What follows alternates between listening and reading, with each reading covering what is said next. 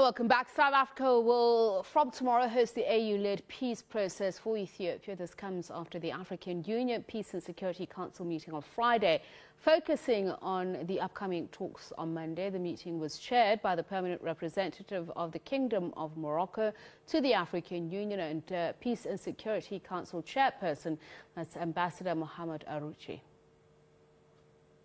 The African Union-led talks were previously scheduled for October 8, but were postponed due to logistical and technical problems. Although leaders from the Tigray People Liberation Front have confirmed their participation in Monday's talks, they have, however, expressed concern about the security of their delegates.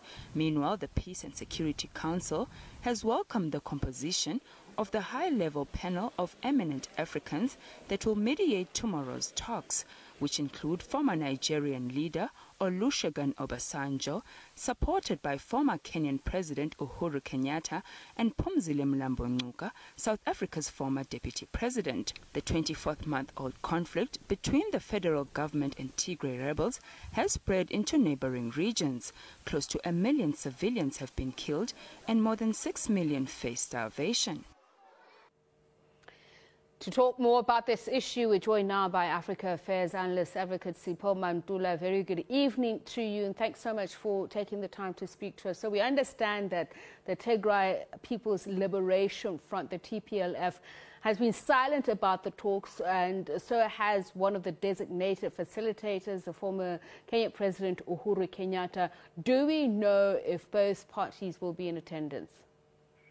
Good evening and Jumbo Africa to the viewers, Sister Tepi. So I will say to you that it is still not clear, but what has come out from the statement of Friday, as we have alluded, it seems that the Tigray People's Liberation Front have confirmed actually that they will have to come by all means necessary, even if you have these eminent persons, as your clip was saying, but there was a panel of the wise members who are going to be part of the 3 mediation team members. What is key again is that one has to understand that this delay of these talks has been allegedly issues of the logistics for the past 2 weeks. But what we can say is that these talks come at a very critical time when one looks at what has been happening during the week, both in the Tigray region and in the Federal Republic in Addis Ababa. And again, knowing that both the EU, the UN, the US are part of what we can call the international community who have a vested interest in these talks.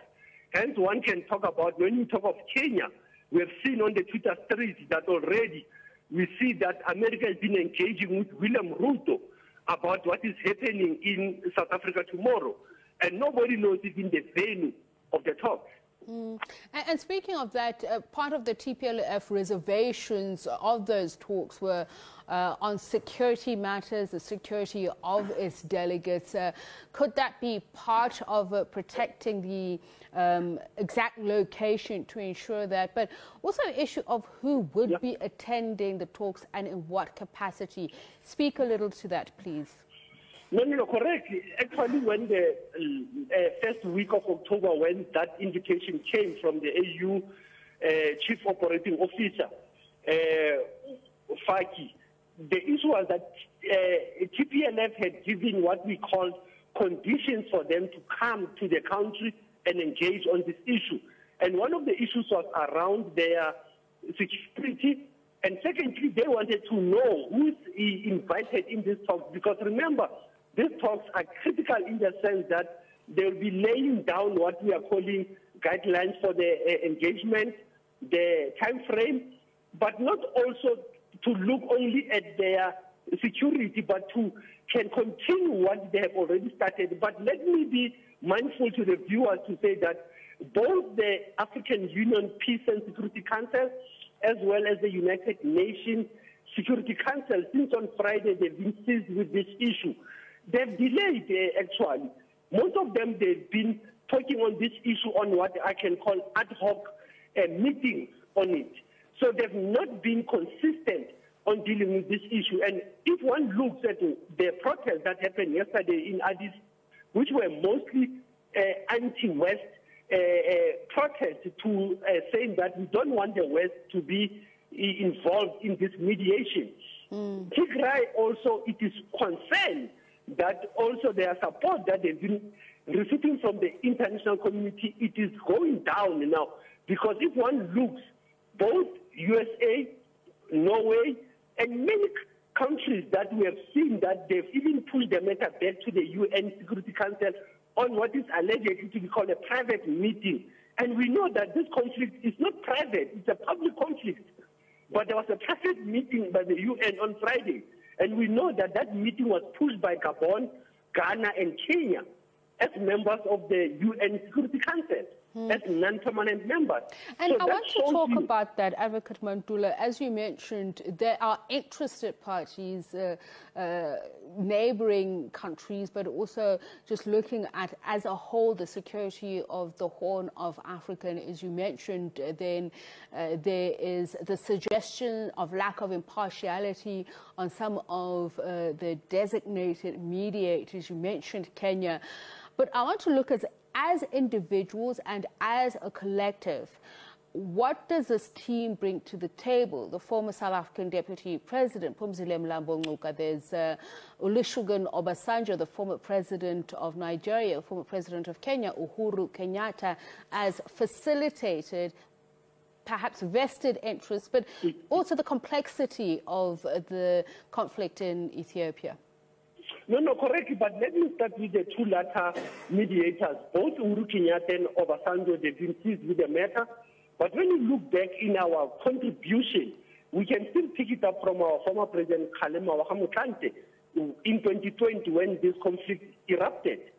And also when we bring Phumzile Mlambo-Ngcuka, one would have thought of the name who's the UN Special Envoy for the Horn of Africa, Hannah Serva Teta.